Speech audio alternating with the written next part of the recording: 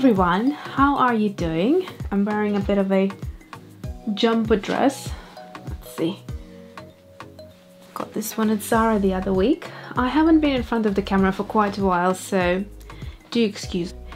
There is my lovely little plant in the background.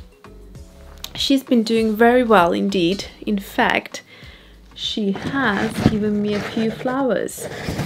At the back, right there, she gives out flowers, which you can't really notice. And the other day I did notice, so she's doing well here. Anyway, so I thought I'll pop in front of the camera and do a bit of a vlog. I love watching vlogs. My current favorite is Lee. I think it's Lee. I'll put it here somewhere. And oh gosh, even if I'm in my studio packing orders or doing something downstairs in the kitchen or my laundry, whatever I'm doing, I always love listening to her vlogs and watching them. So I have said about, I think it was in February this year, that I'm going to do a Q&A. I know it's taken me a very long time and I always had it in the back of my mind, and I think I actually started filming it once. And then I wasn't happy with the outcome, so I just scrapped that video. But today I thought I will just basically pop in front of the camera, just chat with you a little bit, a bit of a face-to-face, and yeah, answer those questions.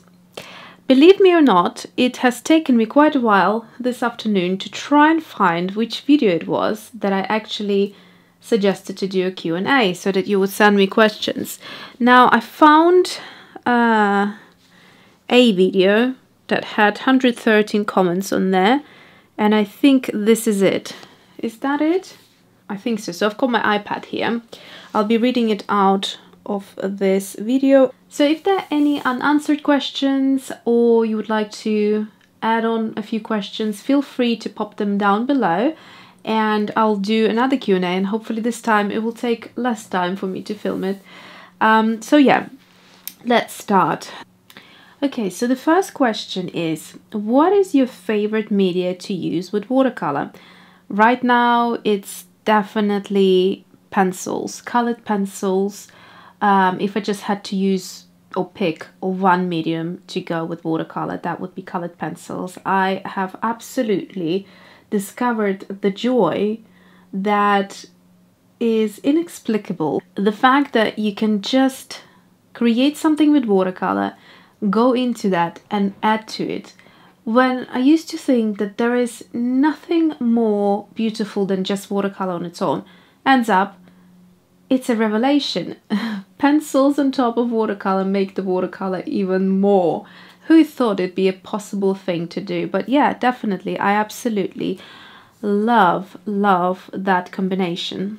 Then we have another question. What are your favorite artists and paintings? So my favorite artist would have to be Georgia O'Keeffe.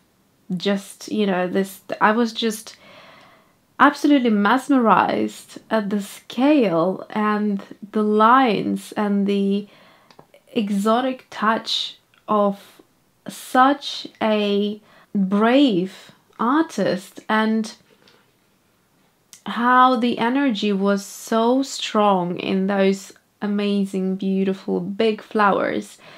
So yeah, Georgia O'Keeffe was actually the first artist that got me absolutely in love with everything floral art, botanical art, but in a different way, not the traditional botanical art, but just paintings of flowers. I thought they were just on another level. They were just mesmerizing. Funny enough, Piet Mondrian also was an artist that I felt quite inspired by, and what I felt inspired by was actually, does it look a bit dark here? I hope that's better. I fixed the exposure a little bit and I kicked the camera. So Piet Mondrian, yes. So Piet Mondrian was the second artist that I was really inspired by. So he would be the contrasting kind of element of the art. to Georgia O'Keeffe, where Georgia O'Keeffe had very flowy lines and, you know, very powerful and feminine and, you know, all of that. Whereas Piet Mondrian was, you know, lines, squares, squares, lines, and it was the primary color palettes, so yellow, red and blue, and there was something about it, just that organized way of looking at colors and shapes and things like that. But what was interesting, actually, very few people know that Piet Mondrian was painting dainty little fragile flowers. So the modern art was something that lingered straight away, and I love that connection.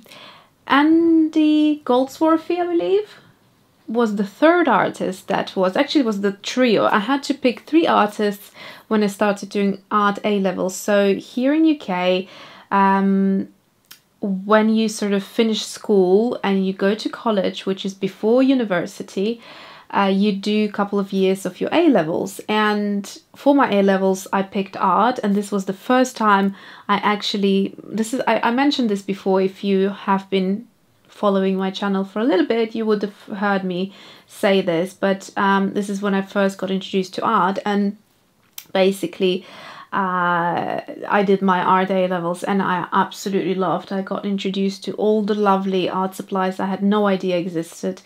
And yeah, so this was a very sweet time of my life. I absolutely, never mind all the other subject I was doing, art was the ones that I was just loving and absolutely adoring. So yeah, Andy Goldsworthy, he was a really interesting sculptor, and he would create these sculptures that actually degrade with time. So for instance, it would be all organic. It could be sand, it could be twigs, it could be rocks, it could be leaves. He would create a structure out of it and then take photographs as things would change. So as it would fall apart, as the, you know, if it was near water, how the water would kind of make the sculpture change. And it was just so beautiful to see that organic flow, a sculpture that has life to it, like the beginning of the life and then the end as it deteriorates. So that was something very fascinating. I have never come across anything like that before. And those 3 artists have been the building bricks of my entire art fascination. In terms of favorite paintings, I mean, the obvious would be the huge lily. I don't remember the name of the painting, but the white lily, I think it was on a pinky background, and it's by obviously Georgia O'Keeffe, and it just was powerful. The lines, it was subtle, but there's just something about it. The fluency and the power, like that, it's sort of fragile yet powerful at the same time. That weird combination in her art I just find fascinating. How did you find your art style? Ooh, so practice, practice and practice. I'd say just paint, paint, paint. Even if you're hating what you're painting, keep on going, keep on going. Buy cheaper sketchbooks and basically sit down, give yourself a couple of hours, whatever you have, and just keep on going and just get the ugly art out of your system. The more you go with it and break through, the closer you will get to something that you will start actually noticing that you like. Because what I did actually with my girls, I started about 10 years ago, maybe. Around 10 years ago, I would start painting these faces, and I would go through one sketchbook after another, just go to Cassard. I used to live in Hampstead in London, and they had the Cassard shop on the corner, and I would pop in there quite regularly and get a, I think it was Winsor Newton watercolor paper notebook. they have discontinued them since, but I used to buy them and just go through them. And at that time I used like fine liner, the Pilot G-Tech, I think it was. Was it Pilot G-Tech? I've got it here. This was like my first fine liner, which I used to do everything with. So this is the Pilot, where is it? 0.4, yeah, G-Tech C4, and a nice tin of 72 pencils I treated myself with, the Derwent ink tens.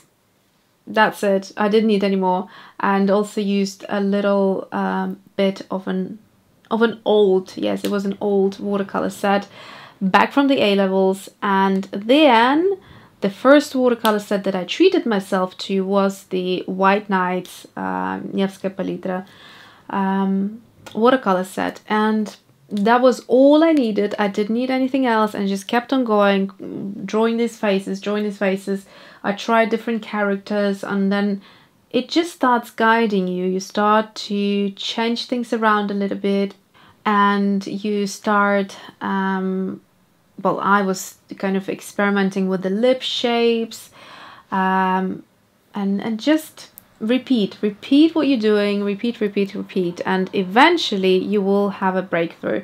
And then for many years I actually stopped, and then I started again with a slightly more fresher perspective. I was looking at a lot of fashion magazines. I have a whole Vogue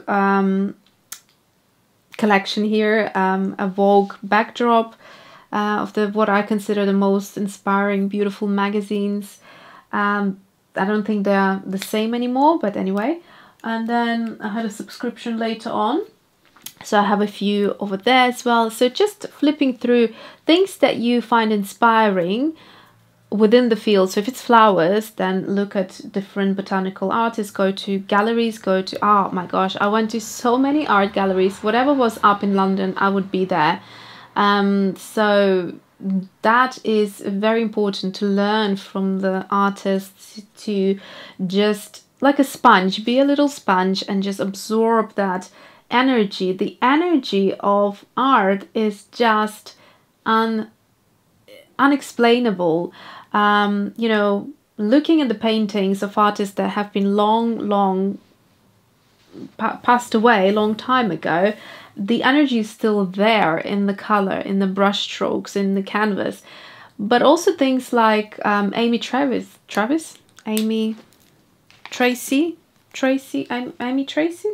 hold on, yes, Tracy Emin.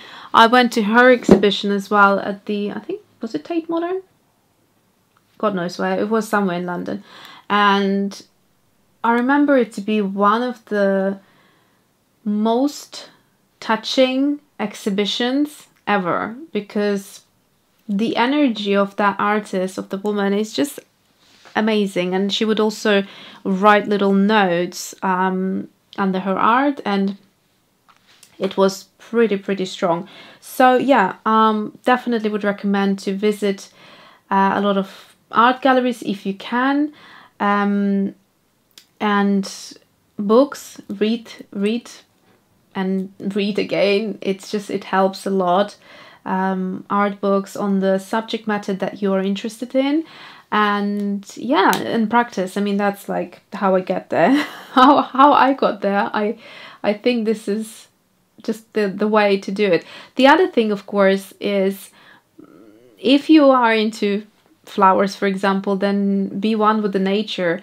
You know, go into botanical gardens and observe, take time to look at things, to look at different flowers, to look at different textures, colors, maybe have a little on-the-go palette and just mix up a few colors and just look at the leaf and do a few brush strokes there. I find that that also gets you inspired. By the time you get home, you might be fired up and wanting to, you know, get all your art supplies, or not all of your art supplies, maybe it's just one or two, and just start sketching and creating. So that would be a good thing to do. But yeah, many years it took me. Someone wished me here to hit 30k next year. I don't know if that's going to happen, to be honest with you. It has gone so slowly.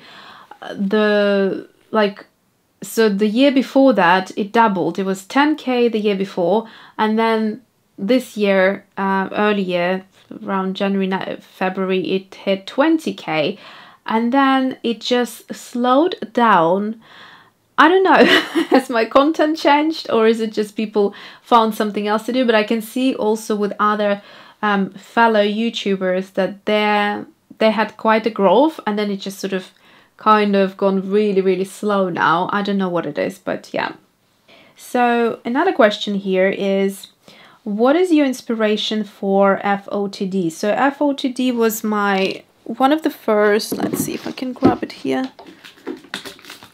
It was this stamp set, which I still have. I actually done a restock now on Etsy, and you can find it on there. So it's a build your own face illustration, and the inspiration behind it was all those 10 years ago when I was drawing those ugly, scary faces. I might do a little flip through for you from my like old sketchbooks one day. Let me know if you want to know. But I have specifically dedicated sketchbooks to just that. Well, and the other thing, the major part of it is, of course, when I was living in London, I was working in large fashion magazines, and I at some point was writing a little column for their beauty department. And so after that, I started my own beauty blog and creating all different face looks. So this is just like, you know, homage to that sweet London time when I had all of my PR events with the beauty brands, all the new products, releases and things like that. So it's sort of all connected, really. So here is another question. Did you study art professionally, or are you self-taught? Definitely self-taught. The only time I studied art, and I can't really say study, to me studying art is like going and doing a art degree at a university, but I had art A-levels, which is just, you know, very basic at the end of the day, but you are introduced to a lot of artists and to a lot of mixed media and different art supplies and all of that. So that helped me. That's all I had basically in terms of education in art. How many art books do you have in your library? Oh dear. Like reading books, there's a whole cabinet here, and there I just have art books down below, up above, and then down to the side there, the bigger ones that don't fit into here. So yeah, there's a lot. I never counted. So, but yeah. What are your goals / dreams for your artistic future? I mean, I would love to sell my painted art, and so I feel like I need to develop more of a consistent style. I don't think I could just paint like a face of a doll and that could be considered art. It would have to tie into something. So I have been thinking a lot about it, how to make that finished artwork potentially, or whether I should develop something else. I mean, I always felt fascinated, even before we moved to the countryside. I was fascinated by the English countryside and loved the fields and the, oh my gosh, it was my dream to live somewhere where you can drive through fields and the fields change as the seasons come, and you get these beautiful little cottages and whatnot. And it used to be like a fun weekend getaway. Never did I think that I would actually move to the countryside and enjoy this on a daily basis, where I can just step out and go walk in a field. That is, to me, every single time I do that, I am fascinated by the beauty of the different crops and how the field changes as the crops are being cut. And then you know, the patterns of the shavings, like the how the tractors or whatever machinery cuts the crops and harvesting and everything, and how that creates beautiful lines, and it's all into straight. I mean, Natasha Newton's art is so inspiring to me.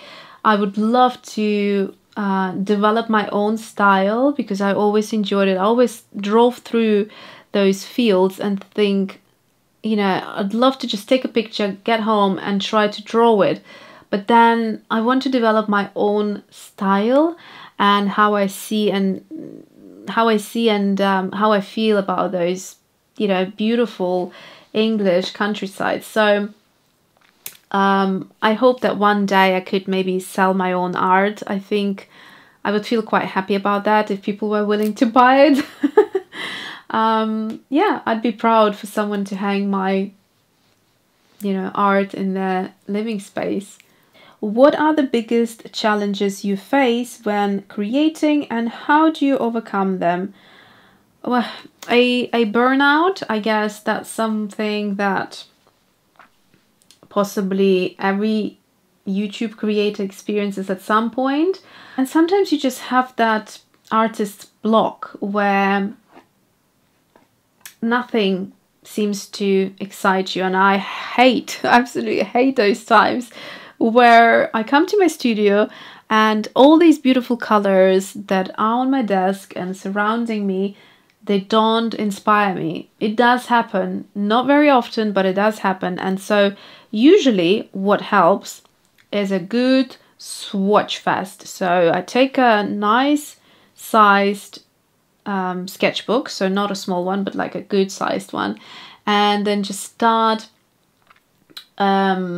playing with art supplies that would excite me like before, like I know for sure I would enjoy those, and then just start sort of mixing them, maybe use different brushes for different textures or different tools, all that sort of stuff. And then at the end, most likely I will start to feel some sort of some sort of inspiration. I'll show you actually a page of that in a second.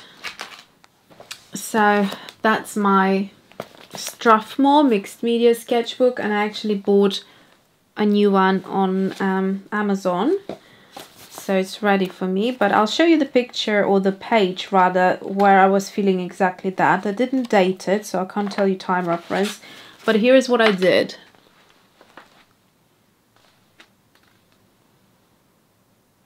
I think I might have actually filmed it. And so just playing around, I found a few areas which I really liked, and then I have taken it to this.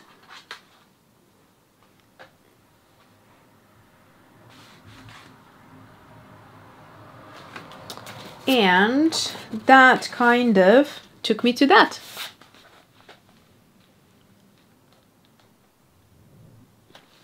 So yeah, and after that I felt like I was out of it. So definitely something like that, just a nice, you know, swatch fest.